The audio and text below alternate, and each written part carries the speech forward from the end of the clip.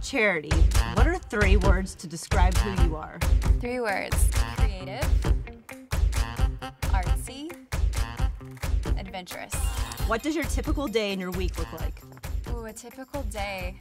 I start out with some coffee. It's a good way to start. And I get up, I play with my kids for a little bit, and they go off to school, and I get some work done on my computer. And then our evenings usually end up at the beach doing some workout, doing some yoga, some dinner, and then start all over again the next day. How did you first become interested in beauty?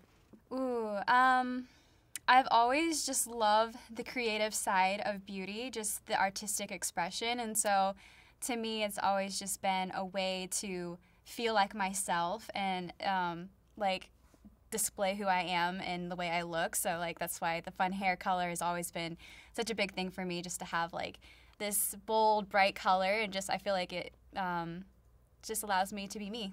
What are the 3 beauty products you can't live without? Or if you could choose only one product for the rest of your life, what is that product? Oh no, one product? Oh gosh, well it would have to be hair color. I would and think a good so. hair color with a nice conditioner base so that I could like get the Key. 2 in the 1. So, Key, yeah, I like that. You're not wrong. Gotta be hair color. What's one beauty secret you've never told anyone? No. I know, we don't keep a lot of secrets here. We're the like Sally crew. I know. What do you have any secrets that you've shared maybe? Ooh,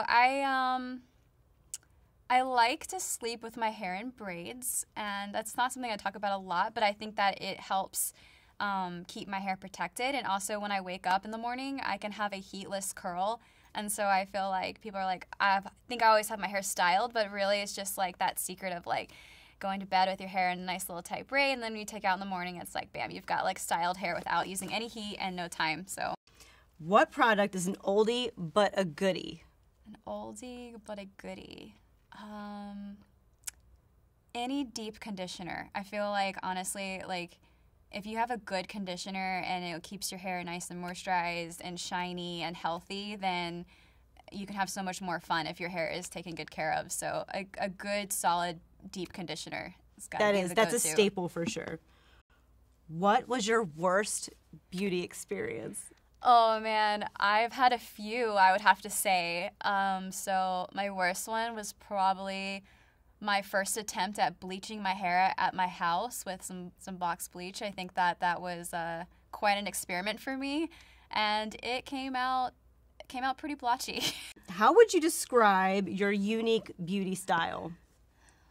Ooh, my unique, well, I guess mermaidy. I do kind of feel like I'm constantly in this mermaid vibe. So I love blues and greens and purples, and so I feel like, yeah, I like the ocean and all that stuff. So I just feel like I embody the mermaid.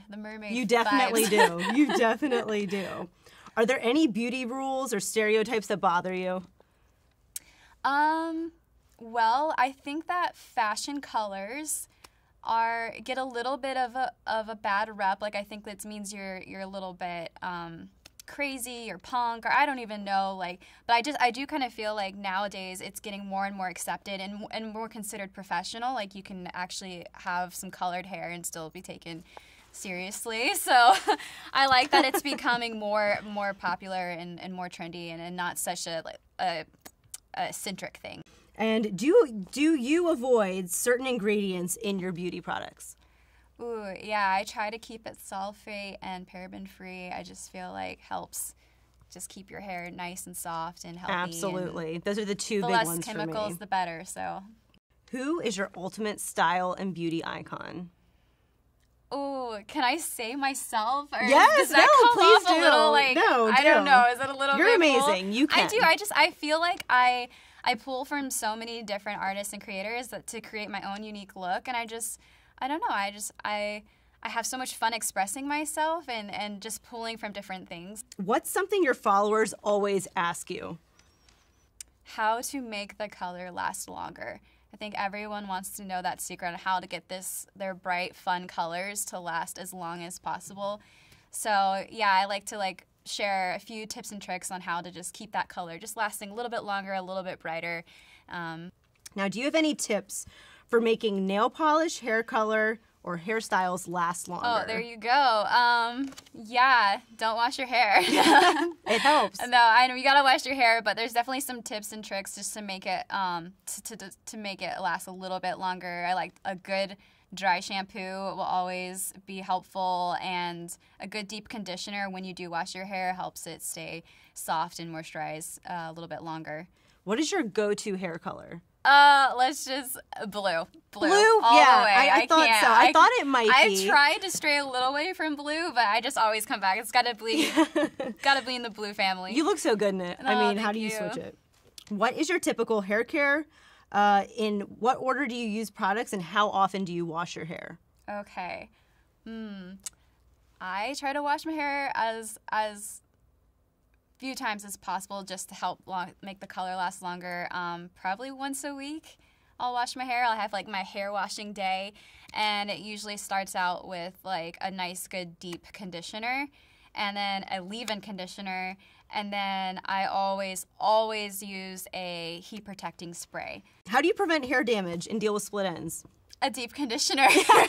Seems to be a common thread. Yeah, but also like a good spray-in conditioner too, because then you can just really spray it in the ends and just leave it in there, and you're good to go. And right, you don't have to rinse it. Yeah, it's like a nice little seal. What's in your purse? Do you have like any beauty products on the go? Ooh, beauty products on the go. I keep it pretty simple. I like to take care of my hair at home and then have it set for when I'm out. So yeah, if I did bring one product with me though, like if I'm going to the beach or I know I'm going to be outside for a long time, I will bring a good conditioner, and I'll actually put conditioner in my hair before I get in the water, and I feel like that just helps kind of keep the color locked in, and also like helps kind of like a protective shield when I'm out in the element. What's something you wish you knew at the start of your beauty journey? I wish I knew a lot more about hair care. I think I was having so much fun experimenting with my hair and like going crazy that I think that I could have avoided some pretty bad damage if I had just been a little bit more knowledgeable about how to care and like how to use those conditioners and how to maintain health of your hair, and that would have just allowed me to do a little more with less damage. What inspires you? What makes you feel confident? Oh, having some bright, bold hair. I think that I've tried to go back to some basic colors or natural colors, and I didn't feel like myself. So just having this bright, vivid hair, I think it just makes me feel unique. It makes me feel like me, and so yeah, I like the colors. What does beauty mean to you? Beauty is a form of self-expression. I feel like it means just being yourself and kind of displaying yourself for people to see, and that comes from like having confidence and knowing how to care for yourself and give you that you time, and yeah, and just being expressive. So